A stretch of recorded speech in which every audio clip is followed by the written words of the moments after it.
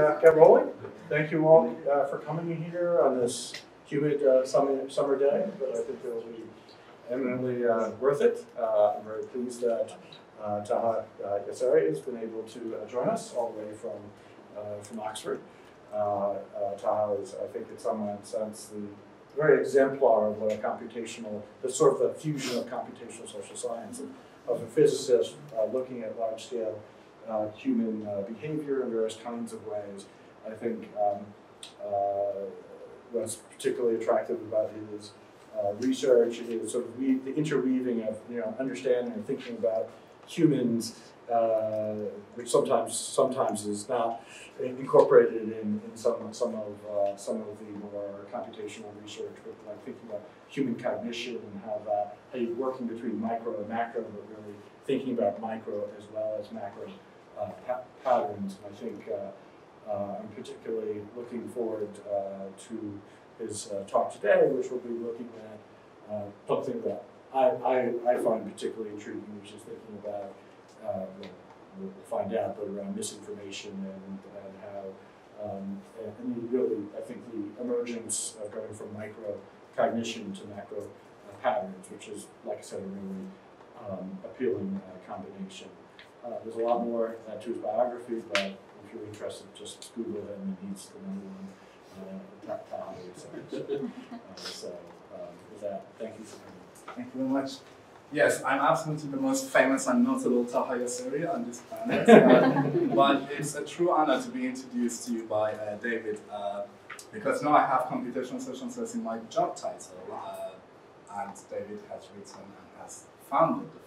So it's a true honor to be here, and thank you so much for coming over. I gave a talk last year, almost exact the same time, last summer, so it's becoming a tradition for me to come over, which is great for me. But there are a couple of differences between this talk and the talk last year. Last year I reported on published work over 6-7 years where I studied Wikipedia and collected behavior at scale. I was very confident about what I was saying.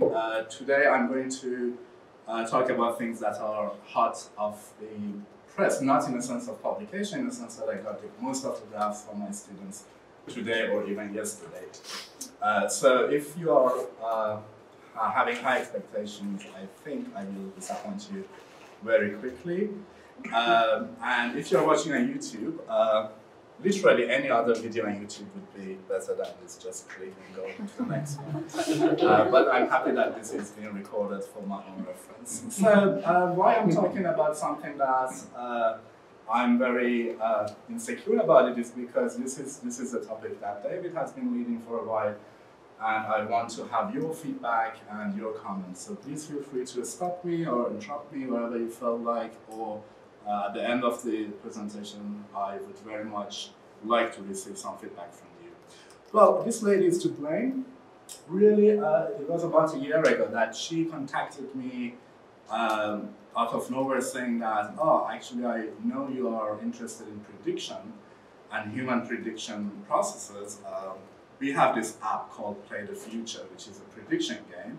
Want to chat? And actually, I was not into the field of prediction and cognition and perception, really. I had one paper about prediction, the movie success, based on Wikipedia page views and editorial activities. Nevertheless, we had the conversation and it went very well. She introduced me to this game, which is primarily from Canada. She's the CEO of the company called Play the Future. And the game is very simple. It gives you a piece of news, something is going on. For example, there is a royal wedding happening, and then it asks you a question. In this case, how many people would be in the official photo of the royal wedding? And usually there are two hints. The first hint here says that, how many people would in the official photo of royal wedding in Spain, and then there is a second hint, which is not unlocked primarily, but you can unlock it, and it gives you some more information. Here it gives more information about a previous British wedding and how many people were in that photo. You only have 3 keys though, so you cannot use this second hint that frequently, but the first key is open for everyone, the first hint, and then you submit your prediction, and when the wedding happens and when the news comes out, depending on the accuracy of your prediction, you get points. And then, you can compare yourself to other people, and the closer you are to the prediction, the higher the points you get. Very simple. And it's sometimes even stupid, because all the questions are about the future. No one knows the answer. And the questions could be that random. How many people will be in a photo? Or what's going to be the temperature tomorrow here? Or how many YouTube views Taylor Swift is going to have on Saturday between 10 to 11. But people love it. Actually, they have more than 300,000 registered users, and they have more than 80,000 monthly active users playing the game. And I must say it's a bit addictive. I have tried myself. It's a way to get to know what is going on around the world, particularly pop culture. Also, you feel so satisfied when you see, oh, actually, I've been very close in predicting the number of people. Actually, there were 19 people in the wedding photo, and my personal prediction was 21. It gives me some sort of satisfaction to see, oh, I know that much about British culture after living there for 6 years. Some people actually research and try to make an informed guess. I personally would just try to look at the hints and use my own judgment. It's interesting because the gender balance is very good compared to most of the online games and mobile games. You have almost 50-50 between males and females. The geographical distribution of players is not that balanced. Well, as you see, it's mostly Canadian and American. Well, I think it's clear here. Majority of users are from US, Canada, Britain, and a bit Australia and New Zealand. So it's an English type of, Anglo-Saxon type of game, which is understandable. But there are users from all around the world, from other countries as well. Let's just start with simple things. How many times each person plays, how many predictions they make. As you can expect, it follows the typical fat tail, hover low, whatever is appropriate to say in this institute. Hover low is the right term here. Distribution, so majority of users play once or twice, or a couple of times more, but there are a few people whom we call heavy users who play more than 1,000 games. They have been playing almost the entire history of the game. But it does follow this shape on log scale. The similar pattern appears for questions. How many times or how many players play each question? It is not really a power law because majority of questions receive at least some level of interest. 40, 50 is the minimum number of answers that each question gets. Some questions are very popular. They receive more than 1,000 responses. Majority of them are between 200, 400 responses. So it's a kind of more even distribution when it comes to answers per questions. One thing that you can define, of course, is the error in prediction per individual per question. This is a typical answer, typical distribution you get as an answer to a question. So in this case, there seems to be a bimodal distribution. Some people, majority of people made the prediction of around 60. I don't remember what was the question. And some people made the prediction of around 20. And they were right. This is the actual answer. And that's interesting that a good subset of users got it right. I wish I had put the question here. Even though the question is very random, intrinsically unknowable, but many people get it right. And that's very interesting. So you can define an error, which is the difference between the prediction and the actual value that comes out later, normalized by the standard deviation of the whole population. So in this case, if you are close to this line, and if people are not that much, majority of them are not that close to this line, then you get a high score. When you look at the relation between your accuracy and the number of times you have played the game, you see there is a very clear positive correlation, which was a big puzzle to me because, again, the questions are very random, very unpredictable, but people seem to become better and better. However, the mechanism could be also other way around that. If you are good at a game, you stay longer and you play more and more. I think at the end, both happens. Well, here each data point is a single user. You don't see the trajectory. But if you look at the trajectories, so here each line is a user, and the cumulative error that they have as a function of number of times they played. There seems to be some emergence or some convergence towards a rather low error. But people come from different trajectories. We looked into this data a bit more detail, and we identified two patterns. Basically, people who are not very good, they leave quickly, but people who stay around are already good, but they even become better and better as they play more and more games. So some learning is happening here, but this is something we are looking into that in more details, but I just wanted to show that because you might have some ideas. As I said, we have a very good gender balance, so we can compare two genders. Here is the number of times each player has played the game, how many questions they answered. For female and male, they look almost identical. We have power users for both genders and casual users for both genders. When we look at the accuracy, but we see a difference there. This is the accumulated accuracy for female and male, and we see that male players are a bit more accurate. And that's pretty much the same thing. It's the median error of each player. As a function of number of times they play, the error decreases, but actually it decreases a bit faster for male players. But interestingly, at the end, they cross the same point. So heavy users are equally accurate between the two genders. Also, casual users are equally accurate, but in between, male users are doing a bit better. But this is again something that we should look into that more carefully because there are many other parameters involved. Okay, let me show off by showing you some of my own predictions. I have predicted that the World Cup winner is going to be from Europe. Obviously before the start of the tournament. Well, you might have predicted the same thing. Actually, 75% of players of the game had predicted that the winner is going to be from Europe. And if you've been in a cave over the past few weeks, France was the winner. I predicted that 26 Drake songs would be on the top 200 list on Given Wednesday on Spotify. I got it absolutely right.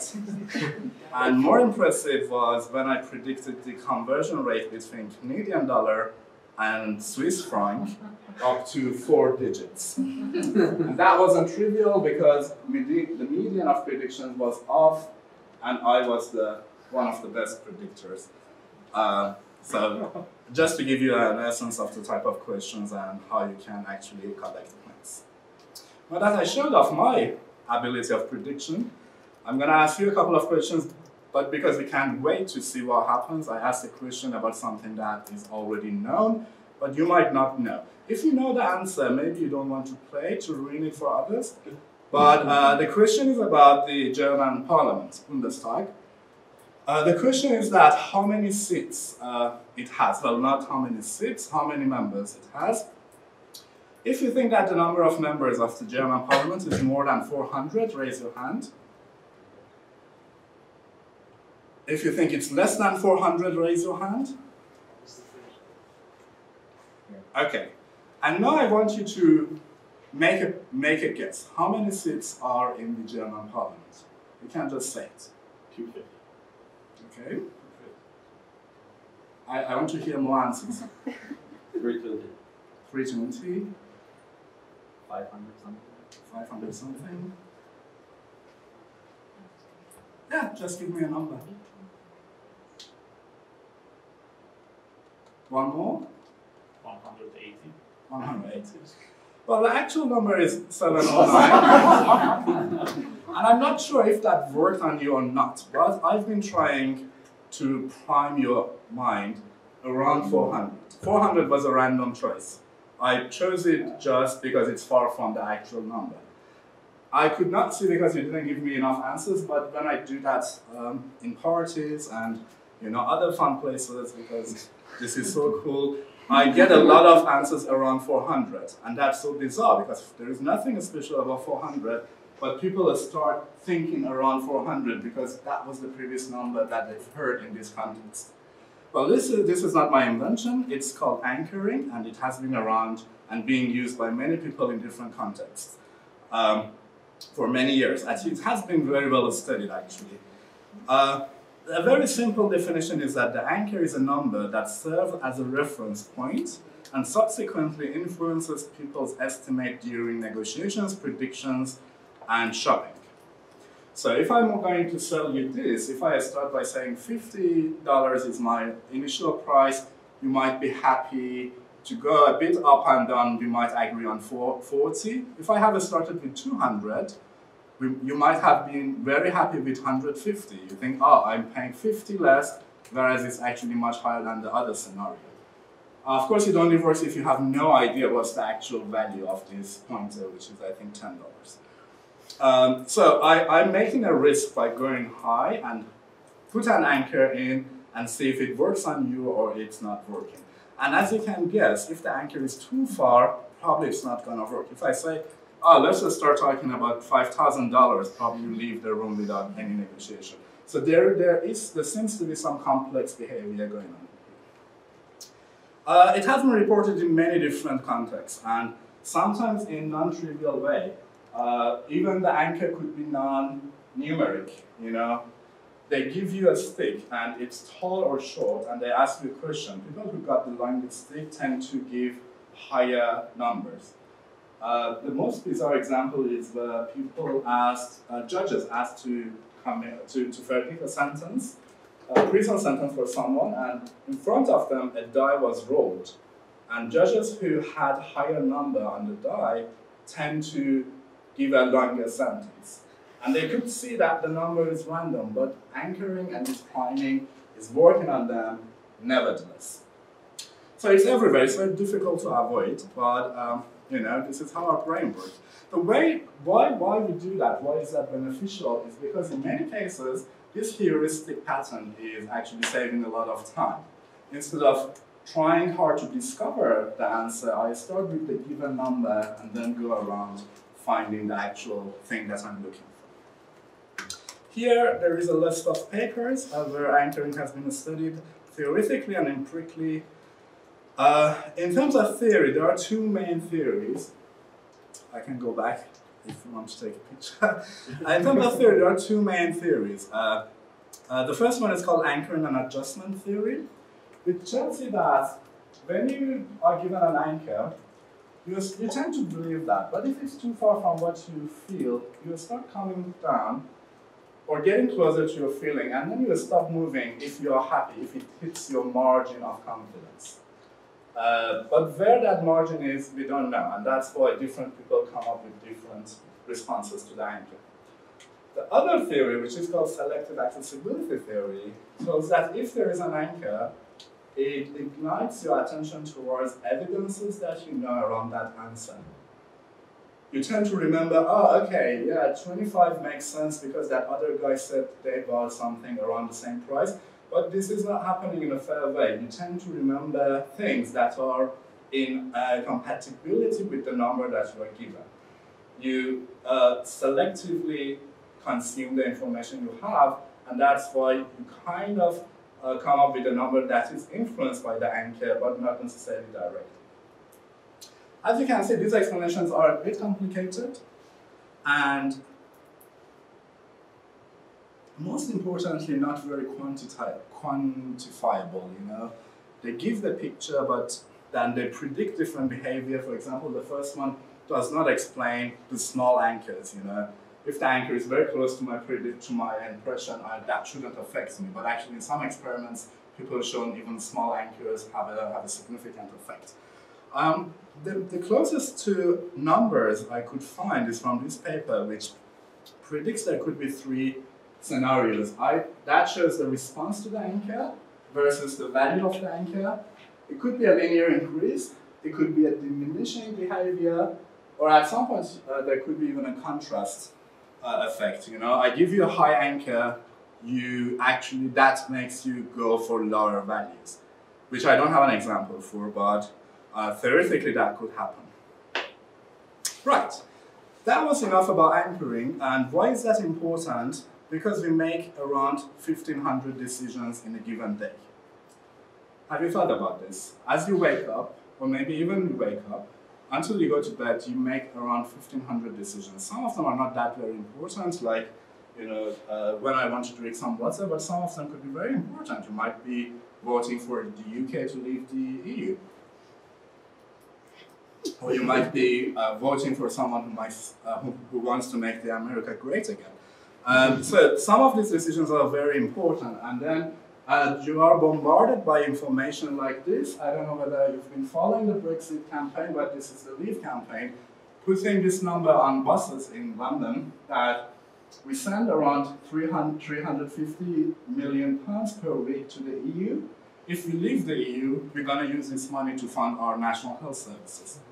That number was debunked right away. That was a wrong number from the beginning, and actually we know that this money is not now being spent on the NHS, but all people remember is 350 million per week.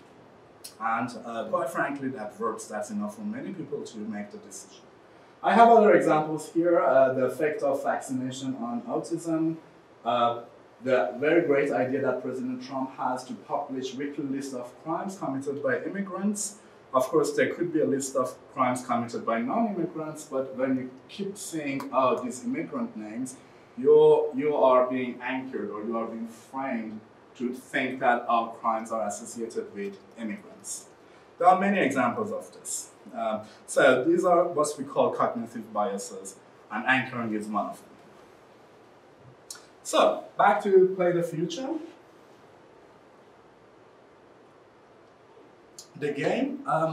So after those first analyses that we've done, we came up with this idea to use the application to run an experiment. That wasn't easy to convince the platform that Lady Paris saw to change the platform and let us use the platform to do experiments, but after a few negotiation rounds, we came up with this idea to use a second hint as a treatment.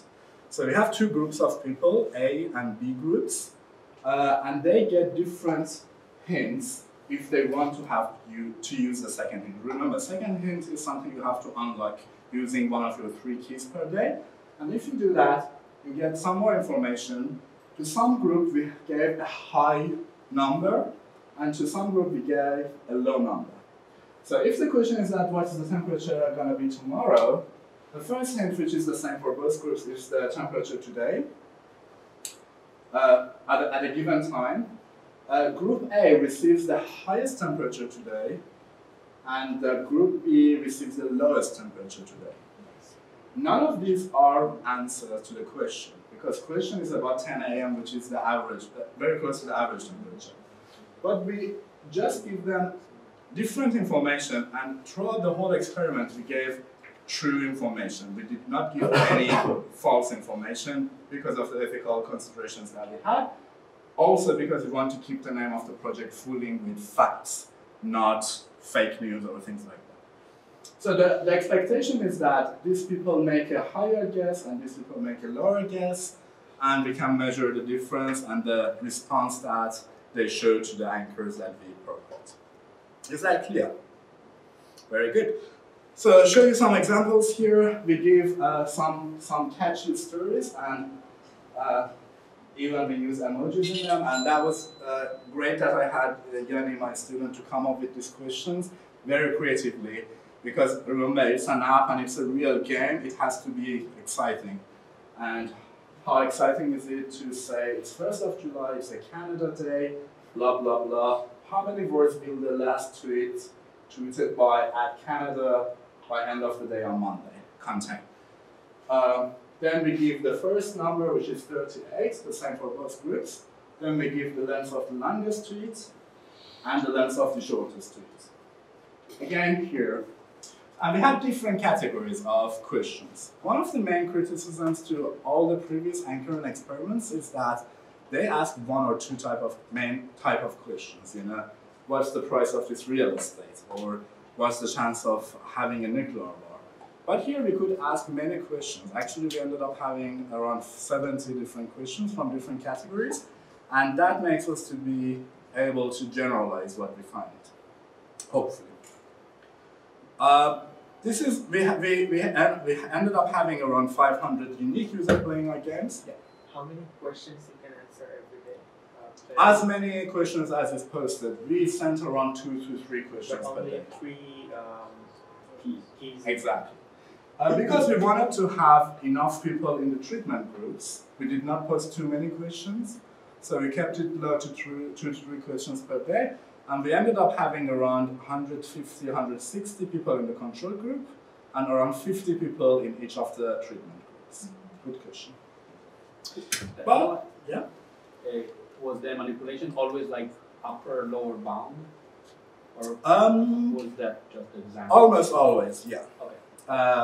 But we had to go for, like, if it's about YouTube views, we have to say the largest viewership over the past 7 days and the lowest daily viewership.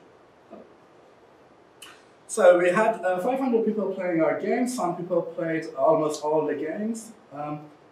50 questions out of 65 that we had. And some people played just very few questions. We did not have control over this. Ideally, we wanted people to play all the questions, but when you do field experiment, which is the case here, and that's something important because these people are playing their games, they do their best, they're not invited to our labs. They have agreed to be part of the experiment, but they have done it, I feel bad and I'm being recorded, but they probably have forgotten the fact that they're part of the experiment, and that's good in terms of, you know, our science. Of course, this has been reviewed twice by our ethical board, once before GDPR and once after GDPR, so we are fine, hopefully. Or I've been fine just before this presentation. But this is the most natural, compared to those experiments that are out there in the literature, I guess this is the most natural setting for anchoring analysis. So this is what we get. Here the question was about temperature in the Netherlands, in Amsterdam, at a given time of the given day. The first hint was 61. That's the hint given to everyone. And that's the responses from the control group. Interestingly, good number of people predicted hotter day, probably because we were getting closer to summer. And these are other 2 groups that were given the coolest temperature and the highest temperature a week before, which might not have much to do with the question, but we see that it works. These people, this is the angle that they were given, and this distribution goes up, and for the other group, the distribution comes down. You might immediately notice there is also another difference between the treatment groups and the control group. Apart from the position, people in the treatment group are closer to one another as well. The deviation also decreases. I get to that in a minute. This is a different question, a tougher one. People were asked to predict the Tesla stock price. Again, the control group and the treatment groups were given other numbers, and we see that again they move here. Actually, the deviation increases for some reason. So what you could do is to look at the difference between the anchors and look at the difference between the median of these 2 distributions and compare them to see how much difference in anchor leads to how much difference in predictions. And the control group could be used to normalize these values because we want to compare different questions that come from many different ranges. Here it's in the range of few hundred. If I'm asking temperature, it's in centigrade, it's in the range of tens. So we use the control group to measure this deviation, the natural deviation, and we divide the 2 values I mentioned by that. Here we go. X-axis here shows the difference in anchors divided by standard deviation of the control group. Y-axis shows the difference in median of predictions of the 2 groups, again normalized by the standard deviation of the control group. And this is what we get.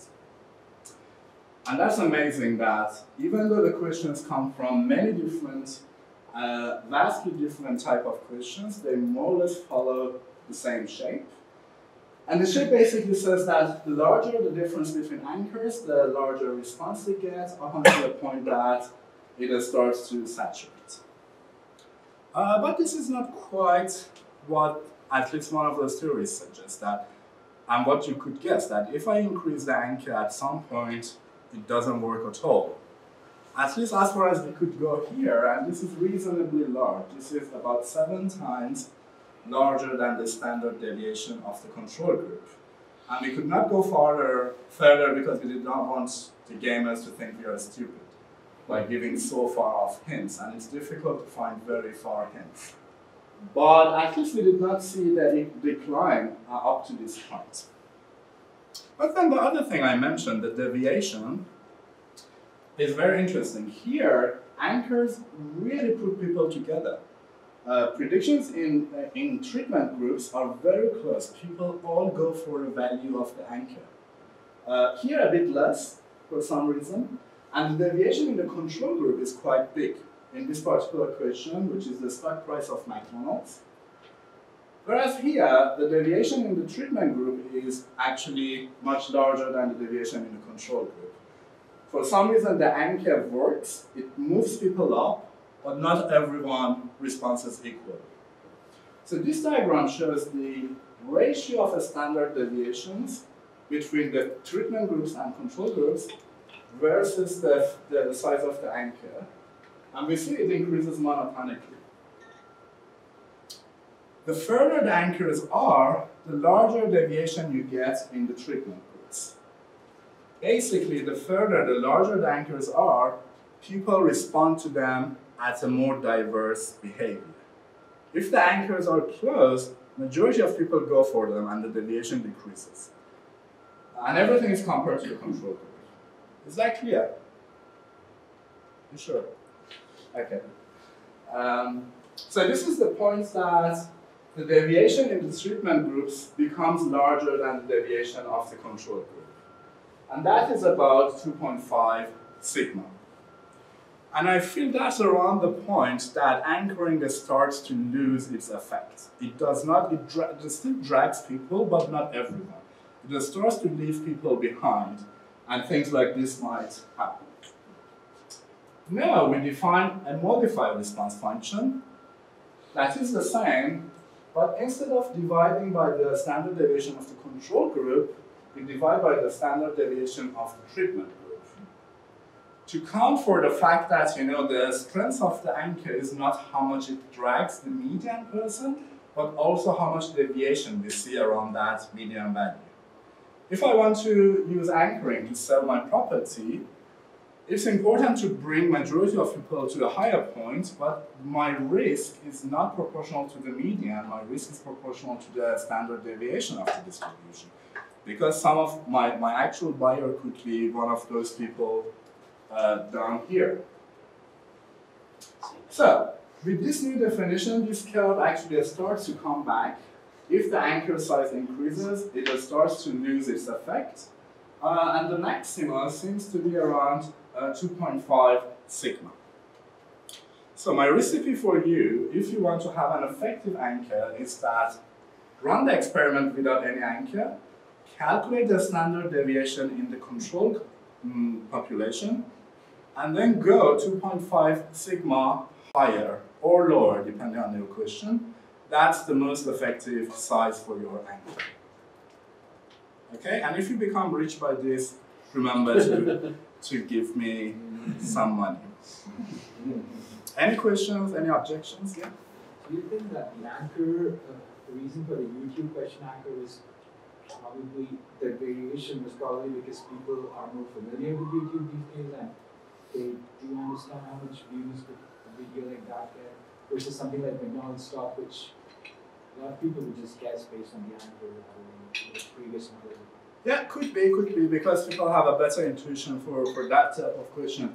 We hope to see that clear here. I'm not sure if you see from far, but data points are shaped and colors based on the category, and we do not see a very clear pattern. I mean, sometimes we see like this, these are all pink circles, but majority of questions are kind of mixed. But we are looking into that actually for what kind of questions anchoring has been systematically more effective or less effective. Yeah? Outside of gender, do you have like other demographic like data to separate people into groups, maybe like income or education level? We get to that a bit later to analyze individuals, but we only have the gender, the location, and the previous activity, which we're gonna use actually a bit later. All right. Now we thought, how about instead of giving people facts, we give them opinions. Instead of saying that the temperature yesterday was this, we say that, you know, our own prediction is this. The temperature tomorrow, we predict, you know, 60 degrees. And we actually make some stupid predictions sometimes for science, but we gave it to people not as facts. We said this is our own prediction, and we expected people to ignore them, particularly when they are far from intuition. Interestingly, they did not ignore them, but they followed them even stronger. So the blue dots here are the questions that the hints are on predictions, and the pink dots are the questions that the hint is fact. And we see that there is a higher anchoring where the hint was our own prediction. So people bought it when we said the temperature tomorrow is going to be that high or that low. Is that clear what happens here? But this is not quite anchoring. It's just giving people some information and people buy it from you. Which could be, I mean, I don't want to generalize that to real life scenarios, but you know, if you read something on paper or something on the internet from someone else with an interesting name, probably you would accept it. It's easier for you to accept it rather than the case that you have to work out yourself and make a more informed prediction. And when we look at the deviation as well, the same thing happens. For these hints that were PTF predictions, the standard deviation is very small. Majority of people just go for them. In the anchoring literature, there is something saying that super forecasters, or people who have very good intuitions, are less affected by anchors. More informed people are more difficult to manipulate. To check that, we look, because people have been playing the game before our experiment for 2 years, we calculated accuracy score for each player. And we then look at the level of anchoring, the response to anchors, as a function of their accuracy score before our experiment. And it does not show a very clear pattern. No matter if you have been very, sorry, this is the error. So these people are very good predictors, and these people are not so good predictors. They show more or less the same level of bias, which, at least as far as our data suggests, there is no difference between good predictors or bad predictors. They just are being primed by our predictions, by our hints. We looked also at gender. This shows the level of bias that individual shows for 2 different genders. We find some female individuals who are very much biased. Our anchors worked out on them very well. But when you look at the total population, they are not significantly different. Actually, if you run the t-test or anything, null hypothesis is not rejected. The 2 populations are statistically the same. But as I said, there were few less individuals among the males who were extremely biased.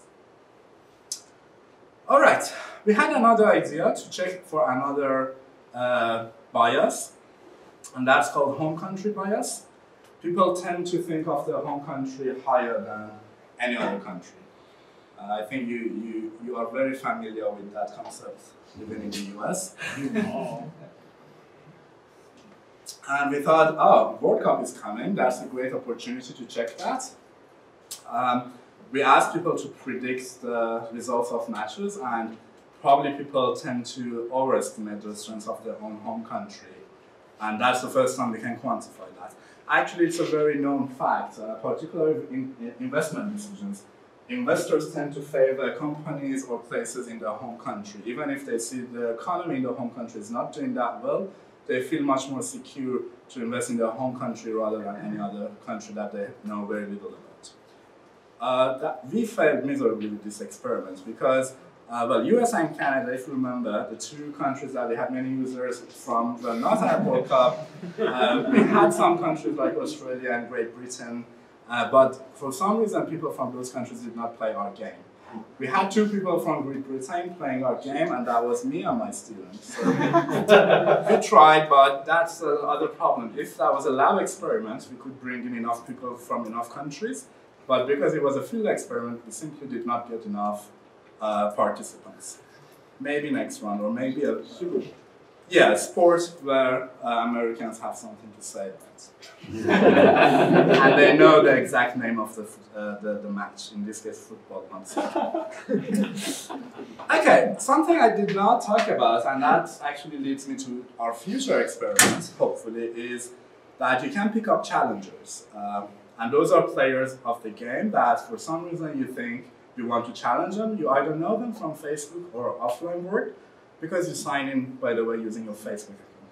Or when you look at the leaderboard, you pick up them because you see, oh, they're doing well, I want to challenge them. So you have a list of challengers, and each question, when the answer is known, you will be notified if you had a better prediction or your challenger. But that's only after the game, it's post-event. It does not affect your prediction whatsoever. It might just give you some more incentive to try harder next round. But what we are planning is to actually use this social information to feed you with this information before you make your prediction. You know, you definitely have heard about wisdom of the crowd or collective learning, where actually if the information, if the predictions of other people are fed to you, that might make you to come up with a better prediction or find a better solution to a question. But also the other side of this story is the herding effect, where someone says something that is not even true and the majority of people just follow them. And this social interaction actually amplifies the error in the system. And there have been literature and papers, including, of course, David's work, suggesting that those could happen even within the same system. So that's something that we're going to check. We have different scenarios. We can have a random selection of people, or we can have people you have listed as your challengers, or we can have people who are known to be good already, the super forecasters, and we aggregate the predictions and feed to you as a hint before you make your prediction. And then as the system evolves and more people make predictions, we can check if the answer gets better and better, or actually herding is happening. How to aggregate this information? Of course, we can look at the mean prediction of these people around you, the median. We can provide you with distribution numbers, like, oh, this is the mean and this is the deviation from it. Probably it's not going to work because this is already too complicated.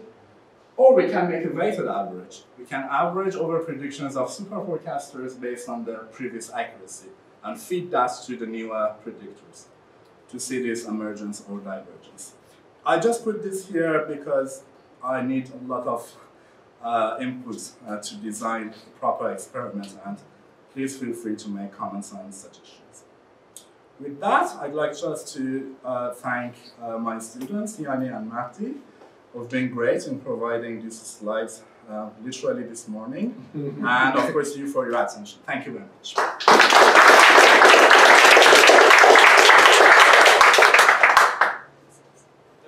Applying the same sort of thing to prediction markets where people actually have money on the line? We thought about it, but you know, in reality, you need to have the platform, you need to know the people. Even with this game, which is not even that serious, it was pretty difficult to get this going, you know. Of course, we could have our own platform, but then the problem would be how to recruit players. And I'm very new to the world of experimentation with humans. As a physics student, I was in the lab all the time in my undergrad, but that was super easy. You did not need to have consent form from laser instruments, but when you work with people, it's very difficult. We thought about it, but I don't have any access to any platform. If you know something. Yeah, I just know that there are commercial ones that do exist, but I don't have any great needs for it. But you have to provide the price and, you know, the incentives, right? Well, there's a political betting one. Space in the name of it, where you can place bets pretty much on which way political decisions are going to go. And so people are putting up their own money for this.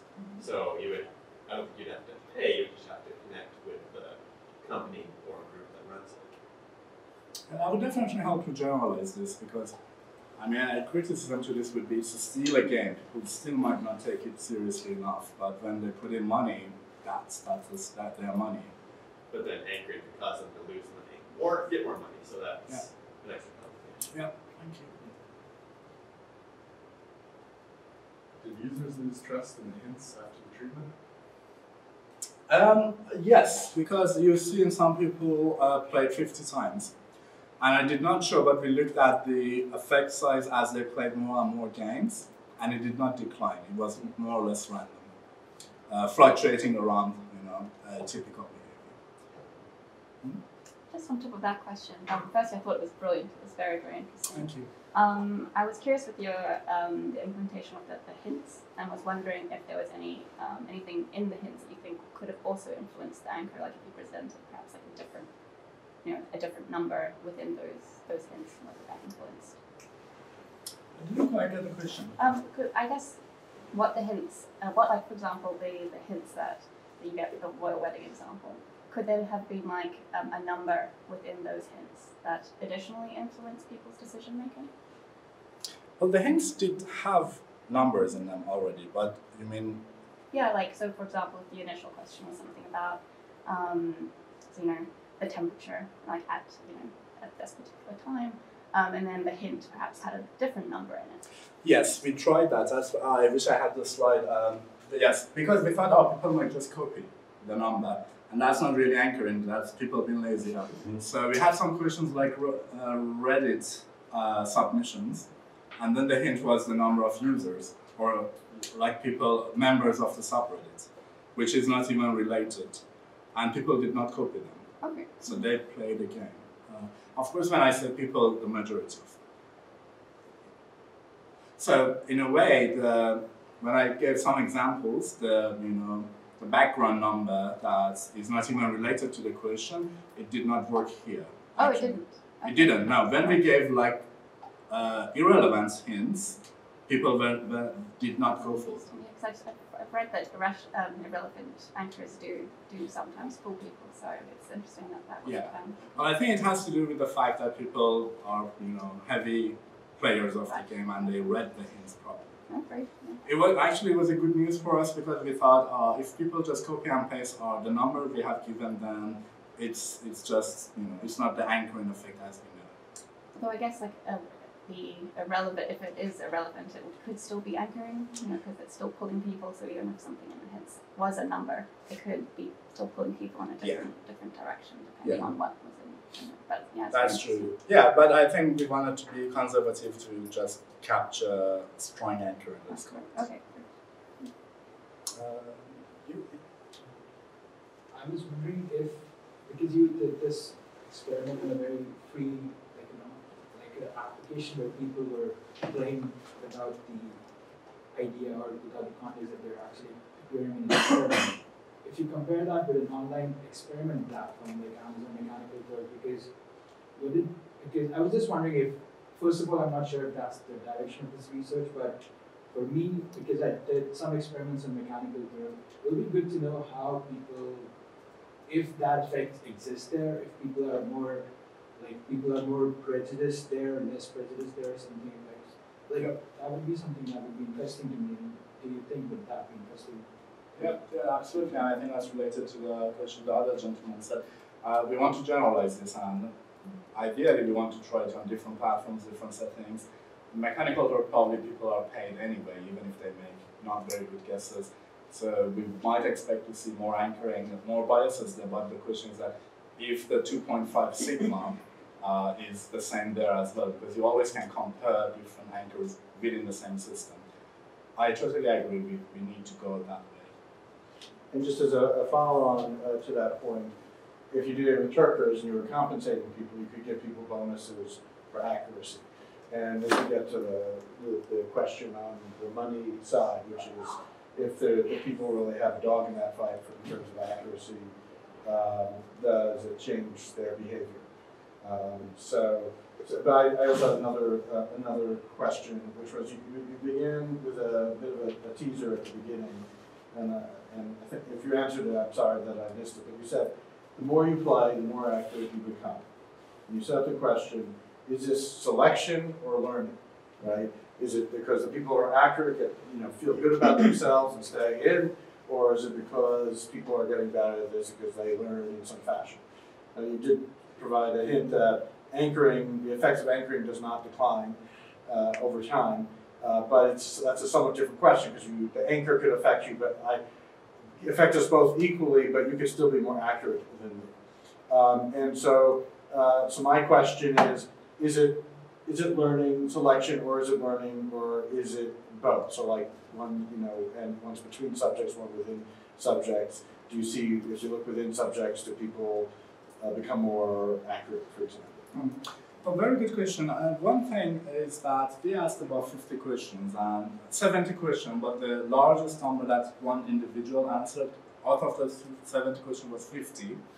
The effect that I reported at the beginning is when we compare people, with 50 answers to people with 5,000 answers.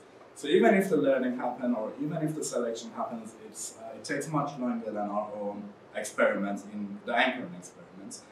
Oh, I see. So the anchoring does not losing its value would be just going from here to here, which is statistically. But the questions are still very valid and very relevant. How can we explain this type? Selection or learning? As I said, we started looking into that, and we have identified both scenarios. But if you invite me one more time, a bit later, I hopefully could have a better answer. Just by the way, just for more data, you might look at Good Judgment Open, which is a sort of prediction thing, because they're doing a lot of anchoring, because you get to see the guesses of prior people, the mean guesses of prior people, but if you scrape that in some type of systematic way, you could probably infer the anchor that each person saw, and see whether that resulted in dysfunctional herding. Yes, please. So I'm just curious about this idea of people learning how to be better given the nature of the questions they get. And I'm trying to puzzle through what could be the thing that they're learning. And I can think of maybe two things. One is maybe they're just doing more work, more research, finding their own hints to better estimate. Or also maybe they're better at interpreting the hints that they're given, not the ones that you manipulate, but the ordinary hints of the platform. Could you think of, any other reasonable explanation?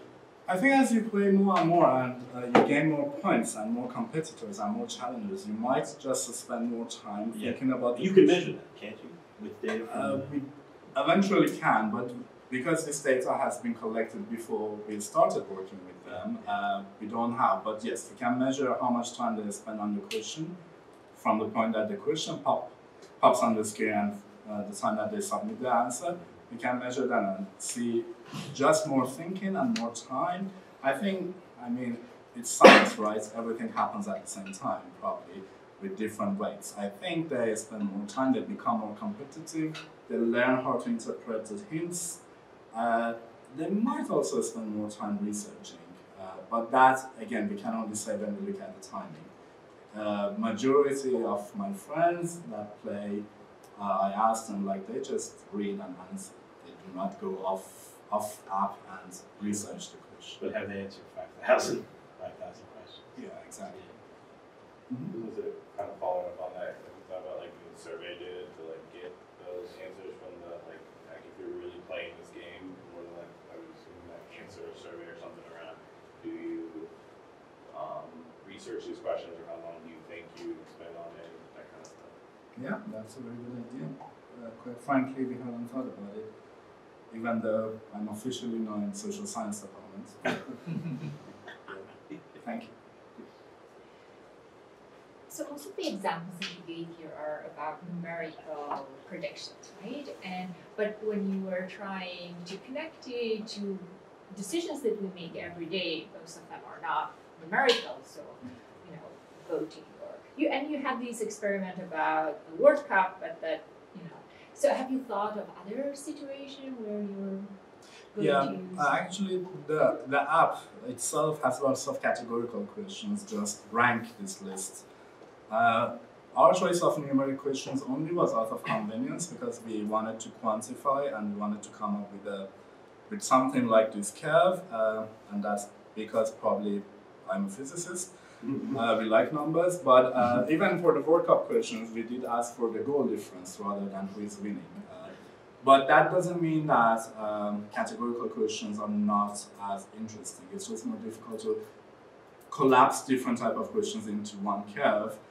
Also, I think not all the decisions we make during the day are categorical. So we make lots of numerical decisions as well. But yeah, totally. I mean, it would be ideal to also be able to systematically ask for qualitative or categorical questions.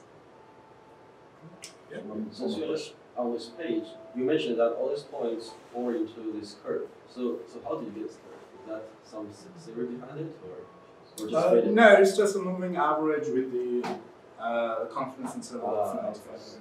It's the default R lowest curve, which is not great, but hope you forgive me for that. Maybe you have another one? Oh no, I'm just saying that I'm afraid the bell tolls for thee. We're at 3 o'clock, but so I was saying that would be the last question, and then people can stick around informally and chat about this with each other and with our visitors. So, but I want to thank you. I think you made us all a little less biased. So.